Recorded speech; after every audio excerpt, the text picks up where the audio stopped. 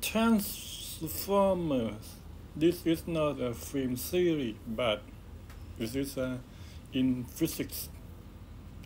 Transformer can increase or decrease AC voltage in the circuit operated by Faraday law. So P equal to IV and V is equal to EMF. So P equal to EMF multiplied by I. Why transformer? Because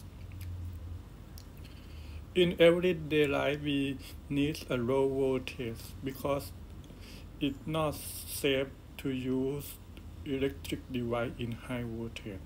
But for the transportation of electricity we need a high voltage because if we calculate the loss, if we use high voltage, we will decrease the loss of electricity.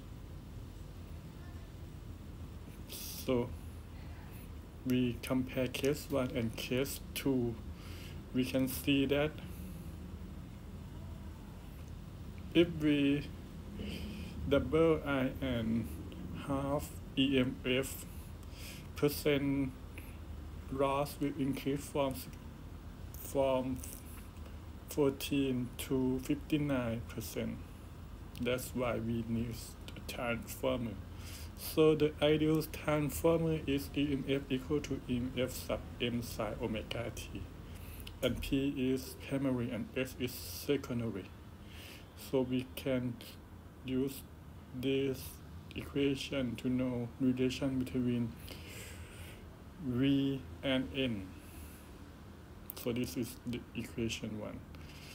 So if we finally we will have equation 2, the transformation of voltage, and we will also have transformation of currents.